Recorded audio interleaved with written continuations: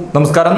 Idukki bison വാലിയിലെ corona രോഗബാധിതയായ അധ്യാപിക തിരുവനന്തപുരത്തെ നിയമസഭാ മന്ദിരവും MLA ഹോസ്റ്റലും സന്ദർശിച്ചുവെന്ന ഏറെ നിർണായകമായ വാർത്തയാണ് പുറത്തുവരുന്നത്.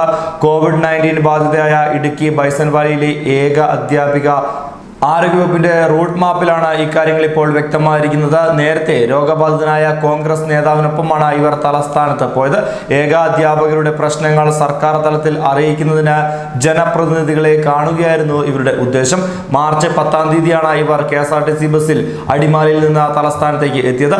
11-ാം തീയതി തിരുവനന്തപുരത്തെത്തിയ ഇവർ പബ്ലിക് ഇൻഫർമേഷൻ ഡയറക്ടറേറ്റിലും എത്തി. തലസ്ഥാനത്ത് ഓട്ടോറിക്ഷയിൽ ഇവർ യാത്ര ചെയ്യുകയും ചെയ്തു. ഹോട്ടലിൽ തങ്ങുകയും ചെയ്തിട്ടുണ്ട്. ഇവർ തിരികെ പെരുമ്പാവൂരിലേക്ക് വന്നതും KSRTC ബസ്സിനാണെന്നാണ് അറിയാൻ കഴിയുന്നത്. 12-ാം തീയതി മരയൂരിലെ ചെറുവാക്കുടിലിൽ അധ്യാപക സമരത്തിൽ ഇവർ പങ്കെടുക്കുകയും ചെയ്തിട്ടുണ്ട്. മൂന്നാർ മാർക്കറ്റിലും അന്നേ ദിവസം ഇവർ പോയി എന്ന് തന്നെയാണ് വ്യക്തമാകുന്നത്. കോൺഗ്രസ് നേതാവുമായുള്ള സമ്പർക്കത്തിലൂടെയാണ് അധ്യാപകയ്ക്ക് രോഗം പിടിപെട്ടതെന്നാണ് ഏറെ ശ്രദ്ധേയമായ വസ്തുത.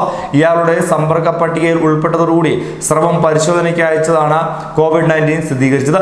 നിലവിൽ ഇടുക്കി മെഡിക്കൽ കോളേജിൽ ആശുപത്രിയിലാണ് ഇവർ. തൊടുപുഴ ജില്ലാ ആശുപത്രിയിലുള്ള കോൺഗ്രസ് നേതാവിന്റെയും കുമാരമംഗലം സ്വദേശിനിയുടെയും സ്രവം പരിശോധനയ്ക്കായി ആലപ്പുഴ വൈറോളജി ലാബിലേക്കാണ് അയച്ചിരുന്നത്. മുമ്പ് രോഗബാധിതനായ പൊതുപ്രവർത്തകനൊപ്പം ഏകാധ്യാപക വിദ്യാലയത്തിലെ അധ്യാപകരുടെ പ്രശ്നങ്ങൾ അധികൃതരെ അറിയിക്കാൻ വേണ്ടിയാണ് ഇവർ തിരുവനന്തപുരത്ത് എത്തിയതെന്നാണ് അറിയാൻ കഴിയുന്നത്.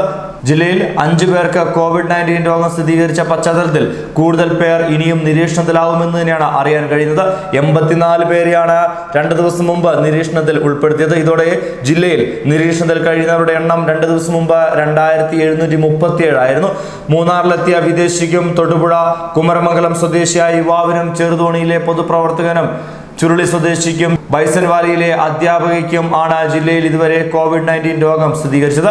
കോവിഡ് സ്ഥിരീകരിച്ച 2 പേരും കോൺഗ്രസ് നേതാവുമായി ബന്ധം പുലർത്തിയിരുന്നവരാണെന്നാണ് അറിയാൻ കഴിയുന്നത്. ഒരാൾ ചുരുളി സ്വദേശിയും രണ്ടാമത്തെ ആൾ ബൈസൺ വാലിയിലെ ഏക അധ്യാപകയുമാണ്. ചുരുളി സ്വദേശിയെ ഇടുക്കി മെഡിക്കൽ കോളേജ് ഐസൊലേഷൻ വാർഡിലേക്ക് മാറ്റിയതായി ജില്ലാ കളക്ടർ വ്യക്തമാക്കുകയും ചെയ്തിരുന്നു. ഇതോടെ ജില്ലയിൽ കോവിഡ് ബാധിച്ചവരുടെ എണ്ണം 5 ആയി മാറുകയാണ് ചെയ്തത്. ഇതിൽ മൂന്നാറിലെത്തിയ ബ്രിട്ടീഷ് പൗരന് രോഗം ഭേദമായി തിരിച്ചുപോയതും വാർത്തകളിൽ ഇടം നേടിയിരുന്നു.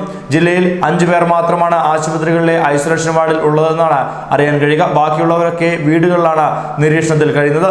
ബൈസൺ വാലിയിലെ ഏകാധ്യാപക വിദ്യാലയത്തിലെ അധ്യാപികയ്ക്ക് COVID-19 സ്ഥിരീകരിച്ചതോടുകൂടി ബൈസൺ വാലി പഞ്ചായത്തിലെ പൊതു ഇടങ്ങളും നിരത്തുകളും അണുവിമുക്തമാക്കുന്നതിന് വേണ്ടി പഞ്ചായത്തിൽ അണുനാശിനി സ്പ്രേ ചെയ്തിട്ടുമുണ്ട്. 2-ാം ഘട്ടത്തിൽ അണുനാശിനി സ്പ്രേ ചെയ്യുന്ന പ്രവർത്തനം ആരംഭിച്ചിരുന്നു. കോൺഗ്രസ് നേതാവിന്റെ നേതൃത്വത്തിൽ തിരുവനന്തപുരത്ത് നടന്ന ഏകാധ്യാപക വിദ്യാലയങ്ങളിലെ അധ്യാപകരുടെ ധർണയിൽ പങ്കെടുക്കുവാൻ പോയ സംഘത്തിലെ അംഗമായിരുന്നു ഈ അധ്യാപക. സംഘത്തിലെ മറ്റൊരു അധ്യാപികയ്ക്കും പനി ബാധിച്ചുവെന്നാണ് അറിയാൻ കഴിയുന്നത്. പക്ഷേ സ്രവ പരിശോധനയിൽ ഇവരുടെ ഫലം നെഗറ്റീവ് ആയതുകൊണ്ട് തന്നെ കോവിഡ് ഇതുവരെ സ്ഥിരീകരിച്ചിട്ടില്ല. ന്യൂസ് ഡെസ്ക് മലയാളി വാർത്ത.